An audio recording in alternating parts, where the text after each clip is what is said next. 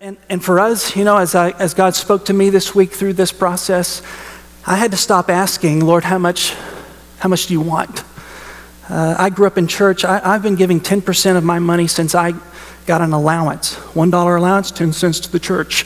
It wasn't an option for me, and so that was always my nature. But, when God begins to take more and more of your heart, and you begin to yield more and more of yourself to him, he gets creative in the way that you give. And so God has blessed Audra and I in a very powerful way this past couple of months. And God's called us to do something with that blessing. Not to raise our standard of living, but to multiply the kingdom of God in and through our life. It may be that way for you. Probably not this month. Everybody's broke in January. I know that.